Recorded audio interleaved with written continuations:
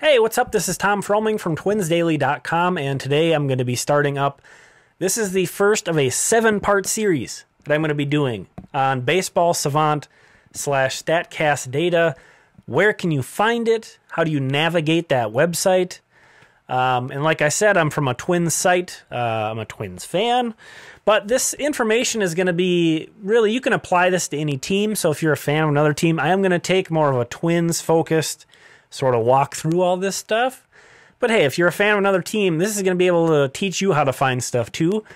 So everybody's welcome, except for Yankees fans, as always. I'm just kidding. I hate all your favorite teams equally as much. So anybody's going to be able to find use out of this. So I suspect most of my people who watch this will be people who follow me on Twitter. I'm TF Twins on Twitter. But, you know, let's just get into it. I'm going to try real hard not to waste your time. So we're going to go to the game feed. This is where you can see basically the information's coming in live as the game's going on. So this is a really neat thing to have up on your computer while the game's happening. And there's just tons of data just in this one feature on Baseball Savant. So that's where we're going to start today. But like I said, this is a 7-part series. I'm going to try to rip through these daily. So hopefully this week I'll have all these done, but let's get right into it. Game feed, let's do it. All right, so here we go. This is the home page of Baseball Savant. And we're going to go into the game feed. That's where all the informations on the individual games are. So we'll hop into this. The most recent one while I was recording this was a Twins-Royals game. And the first thing you get into is the game exit velocity, and that's all listed out in reverse chronological order. So you can see basically any batted ball events can be on here, but you can also sort that out. So if you want to know the hardest hit ball of the game, you can see right there, you can sort by that. Launch angle, distance, pitch velocity are all on that one. Expected batting average is that last column. The next drop down though is pitch velocity, and it's basically the same idea here. You can see, you know, the pitch velocity, who threw the hardest pitches. And just sort of sort through everything. By default, they are listed in reverse chronological order. There I'm showing that Kyle Gibson threw a 95.5 miles per hour two-seamer. So, you know, if you want to get really specific and try to track some stuff down, this is a good spot you can start from. There's a ton of other stuff that's in this game feed. We'll drop down. Let's see, what's the next one here? Okay, so yeah, then you can see either the home or away pitchers. So you can see this is a breakdown of pitch usage.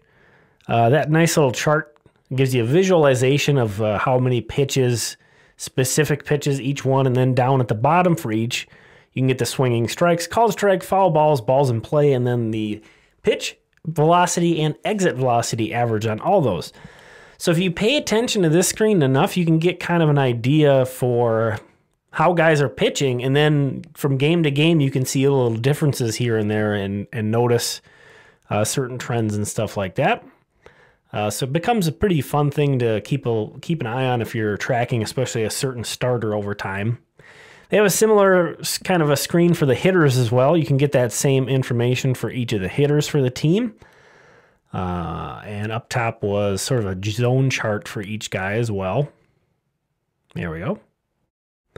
Then they have this crazy tool, 3D pitch visualization. This thing is wild. Basically, you can see the pitch track, the trail of each pitch that was thrown in the game. And there's all these sorting tools up here on top. I'll probably get into some maybe more specific stuff another time. But basically, you can filter this out if you're looking for specific things. You know, swinging strikes is the one I've got up here. And you can really look at, you know, how did that pitch break? How did it come out of his hand?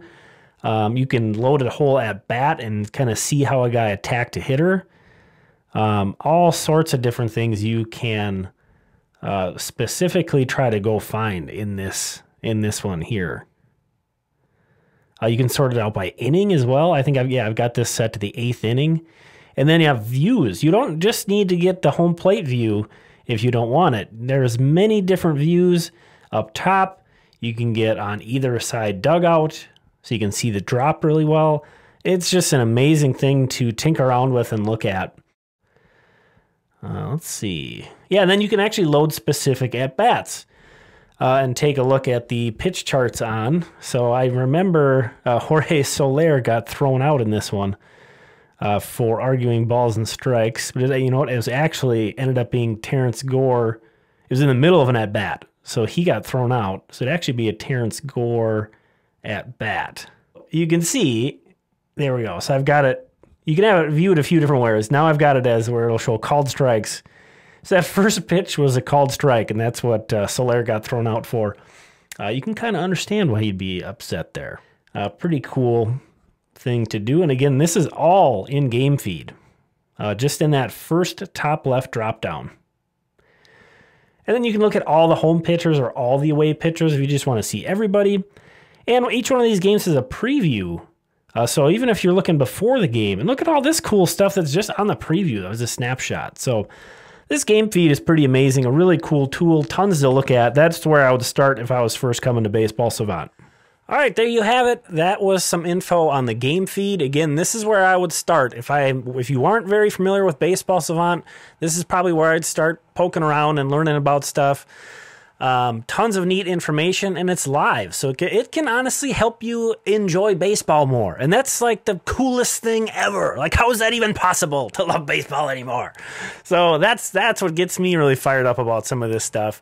And it just kind of opens up different things to think about. But, you know, again, that was sort of a scratching the surface. I may go into some deeper stuff once this sort of baseline series gets done. That's scratching the surface. If you have any questions, let me know. I'll do my best to answer them. Or, you know, if you want to help me out and help some other fans out, try and help me out and answer some questions down there too if we get them. You know, I'm certainly not the foremost baseball savant expert or something. That's not what I'm here to do. I'm just trying to share some of the knowledge that I have. And again, just help people, you know, if you're interested in this stuff and the only barrier is that no one's been able to show you the ropes, you know, I want to be that guy to help, you know, get you through that door. This isn't everybody's cup of tea, and that's fine. But if you've been interested and it's just been a little tough, you know, I know when I first started going to Baseball Savant, I didn't know where anything was. And it took a long time to figure that out. And I'm constantly learning stuff doing these. So I'm sure as I do these videos, I'm going to find new stuff. So I'm super excited. Again, Tom Froming, I'm from twinsdaily.com. TF Twins is where you can find me on Twitter. If you've made it this far, please subscribe to my channel. Thank you so much, and we'll be doing another one of these tomorrow. Have a good one.